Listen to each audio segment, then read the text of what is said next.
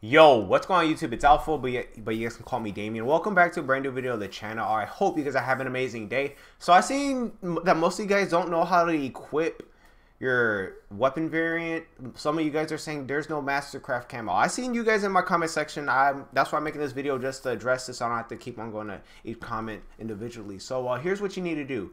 For instance, I got the Rampart. You can do this with any gun that you have a weapon variant for.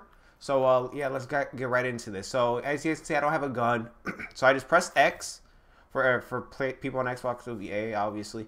Then you wanna go hover over your Rampart. If you see a triangle, like why am I pointing at my monitor? But look on the top of the Rampart, you see a triangle. If you do have that, then you have a weapon variant for a gun. So I have it for the ICR, which is, it used to be known as a Blighting Glory, but here's my MK2. So yeah, so that's how you equip it. This isn't no Mastercraft camo. I know the whatchamacallit has one. The that